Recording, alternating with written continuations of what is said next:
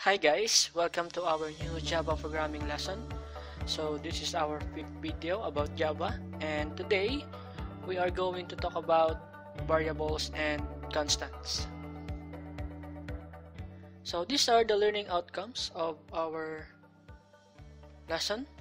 So first, you are going to learn on how to use variables to store data, how to represent a string using the string type, write Java programs to perform simple calculations, obtain input from the console using the scanner class, and last one is to declare Java primitive data types such as byte, short, int, long, float, double, and char or car. For the topics, we are going to discuss variable and variable types, and the declaration and initialization of variable. So the rest are going to be discussed on the next video. Okay, so let's start. So we have topic 1, variables and types. First question, what are variables? So a Java variable is a piece of memory that can contain a data value. Okay, so ang sabi, it is a piece of memory, no? Variable is parang isang container na kung saan pwede tayong mag-save or maglagay ng mga data and information, no? Sabi nga dito, that can contain a data value, and thus it has a data type. Second one, ano ba yung data type? Parang ito yung pinaka-format ng information natin or ng ating data. So parang sa file, may kanya-kanyang format. Yung audio, ang format niya ay MP3, 3GP. Kung video naman, we have MP4. So sa variables or sa Java, meron din ganun. So data type ang tawag natin doon sa format na yan. So ano ba yung information natin? Ano ba yung data natin? Meron tayong numbers, we have strings, we have true or false, booleans. So yun yung tinatawag nating data type. So may format ang bawat data na ilalagay natin kay variables. So typically, it is used to store information. Okay? Okay, so let's have an example here. This one. Okay, so basic program lang naman. So question, sir, saan po dyan yung variable and then yung data type? So yung data type natin is the int, no? Or integer. And then the variable is the number. Okay? And it has a value of 10. Okay? And then, so kung ipag-plus natin to, 10 plus 20, so the output of this program is 30. So simple lang naman. So the point is that we have a data type and a variable. So nag-store tayo ng 10 doon kay number, no? And then sa baba, nagkaroon ulit ng storing ng information, no? 10 plus 20, that is 30. So nag-store tayo ng 30 doon kay number. Next is the types of variables. So we have 4 types of variable. Now the first one is non-static. Non-static field is a variable that belongs to an object. The second one is static, or static field is a variable that belongs to a class. The third one is local. Local variable is a variable declared inside a method. And the last one is a parameter. Parameter is a variable that is passed to a method when the method is called. So look at the highlight words, no?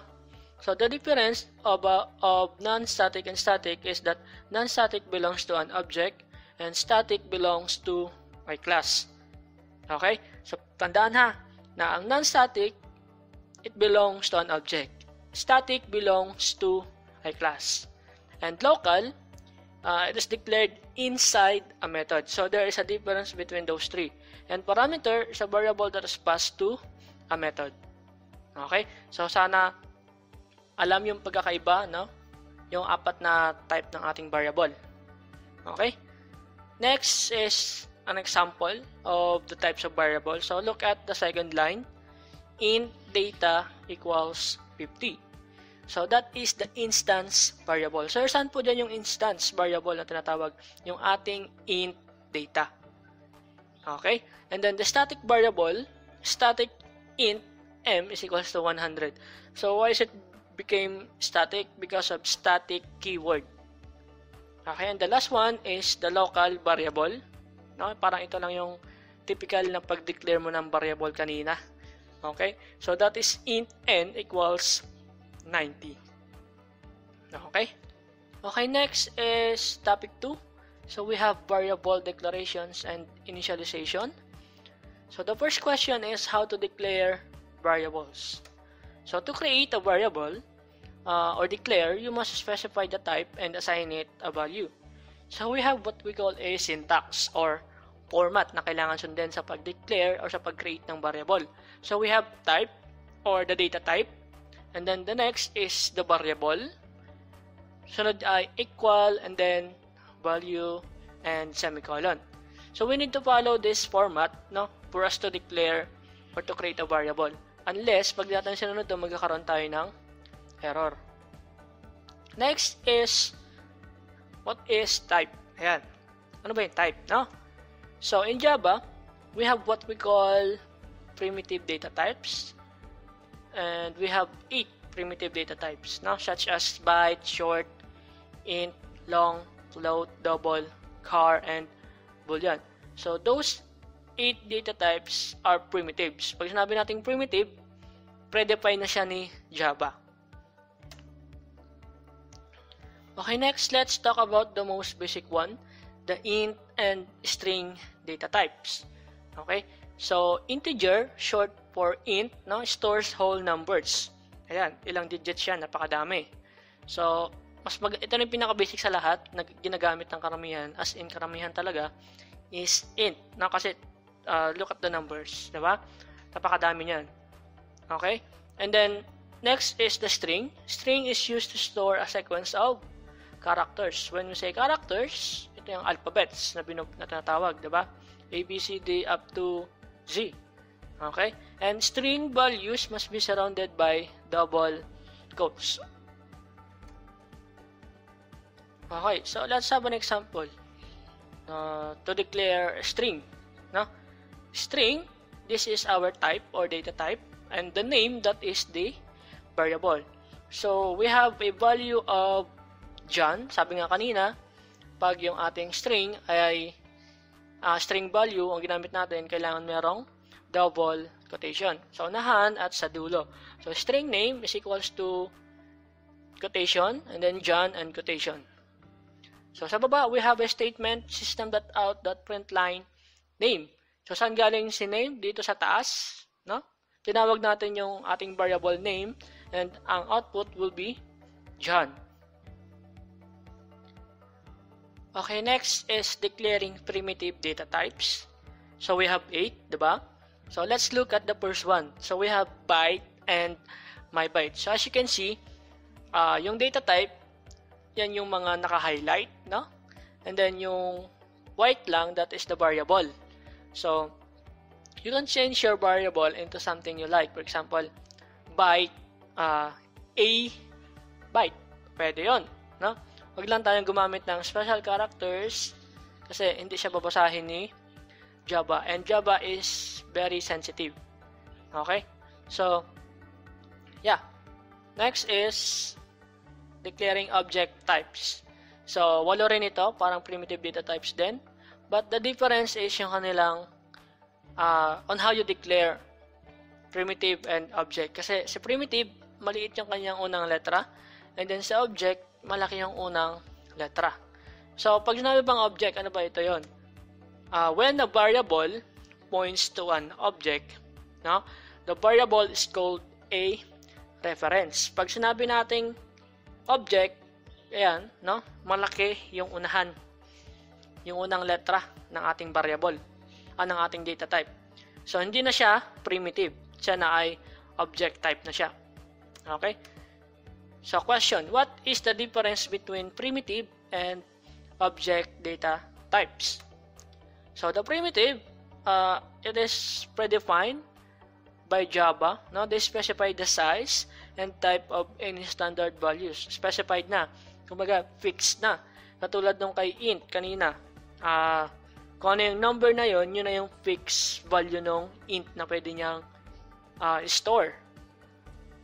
And for object data type, these are also referred as non-primitive.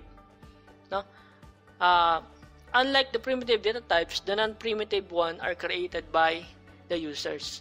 So, tayo yung may kapangyarihan para gumawa ng object data type. Okay? So, that is the difference between those two. Primitive, predefined by Java, and object created by the users. Okay, so first question. How to assign a value to a variable in Java? Okay, so punta muna tayo sa ating IDE. No? So if you have a JCreator, if you have a laptop, you can use JCreator. And if you have a phone, you can use Java and IDE. Okay, so nag-create na ako ng aking program dito. No? So first, let's call a data type. For example, int. And then, let's type the variable name. For example, num1 and equal sign. And then, let's say ang value niya ay 10. And don't forget the semicolon. So, to get the output, we do it by using the system.out.println. No? Kasi, i-out natin, ipoproduce natin yung output. So, kailangan meron tayong system.out.println. Okay? And ilalagay natin sa loob ng parenthesis ng ating statement ang ating variable, which is num1. Okay? So, as you can see, as I type the variable, merong auto-suggestion na lumalabas. Parang kay Google lang, no? Pag nagsa-search tayo.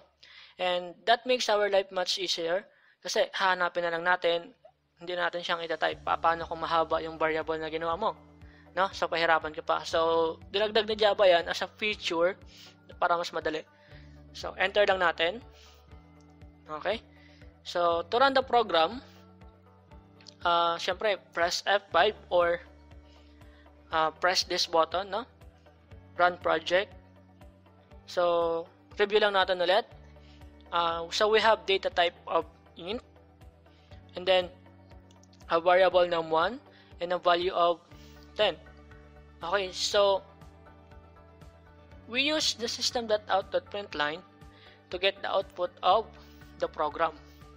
Diba? So, let's run natin. F5.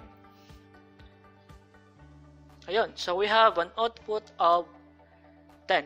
So, that is how you assign a value to a variable in Java. Una, create ka muna ng data type, and create ka ng variable, and maglagay ka ng value. Ganun lang kadali yun. Okay? Next, how to declare or initialize multiple variables inline in Java. Okay, so balik tayo sa ating IDE. Okay, so for example, ang kailangan mo lang sa iyong program ay puro int. No? Kung ganun, mas mapapadali ang buhay natin. So, ang gamitin lang natin is puro int data type. So, this is how you do it. No? Delete muna natin yung value. Okay, delete. Ayan. And let's put a comma. And then type natin another variable, let's say num2. And then, comma again, num3. So, in our case, we have now a 3 variables. So, if you notice, wala silang value. No? Empty yan sila. Kumbaga, null. Pag sinabi natin null, walang value. Okay, so, pwede naman natin siya lagyan, no? Sa pagitan ng ating comma and then ng ating variable. So, lagay tayo equal sign. And then, let's say 10 kay num1. And num2, let's say 5. Num3, let's say 15. Okay? So, sa statement natin, let's try to change this variable. For example, num3. Palitan natin yung num1 ng num3. And try natin i-run. F5. Okay? So, tinanggap ni Java yung ating ginawa, no? So, pwede. So, this is one way on how to declare multiple variables in Java. Okay, next question. How to change a variable's value in Java. So, the basic answer is to change the value itself. Palitan mo lang yan, mapapalitan na agad. Pero yan yung pinaka-literal meaning niya, no? And that is not the proper way on how to change the value. Paano kung nagra-run na yung program? So, kailangan mo pang i-stop para lang i-change yung value. So, this is how you change the value of a variable while the program is running. Okay, so balik tayo kay Java sa ating IDE. So, we have 3 variables here. For example, I want to have an operation. Anong klaseng operation yan? For example, addition. So, we could just do this. Let's say, int result equals num1 and num3. Okay, so we have a new variable which is the result. So, dito tayo magbabago ng value, no? Ito yung variable na kung saan mag-change tayo ng value while the program is running. So, let's say we have a statement of 10 plus 15 equals, concatenate natin, result. Okay, saan galing sa result? Yan yung ating bagong variable. And then, why 10 plus 15? Kasi si num1, merong value na 10. And si num3, merong value na 15. So, ayun. So, try natin, i-run. Press F5. So, we have a 25 as a result, no? So, para mapalitan, we must create another instance para kay variable result. Wala pa namang nababago na value dito eh. Kasi ang tanong, paano mag-change ng variables value in Java. So, wala pa naman tayo nababago. So, try natin ganito. Result equals 10. And create ulit tayo ng panibagong statement. System.out.println. The new value is, concatenate natin, result. Okay? So, meron tayong value. Si result merong panibagong value na 10. Okay? Pero nandito pa rin yung ating operation para makita natin na kung saan ba yung pagbabago. Again, si result, siya na yung nag-hold nung value ng ating num1 at num3. Pinag-add natin yon, diba? Yung 10 plus 15. Siya na yung nag-hold doon. And then, nagkaroon tayo ng panibagong instance sa baba na meron namang 10. Okay? So, try natin i-run. Press F5. So, ayan. The new value is 10.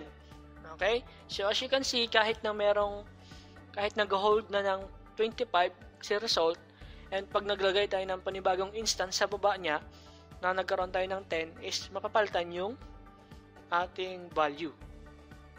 So, we can change the value by initializing again the variable result, no? Even if we have an operation, we can still change the value. Okay? So, those are the 3 basic questions, no? And the first one is how to assign, how to declare or initialize multiple variable, and how to change the variable's value. Okay? So, this will be the end of this video. I hope that you understand well our lesson. Thank you for watching and see you in the next video.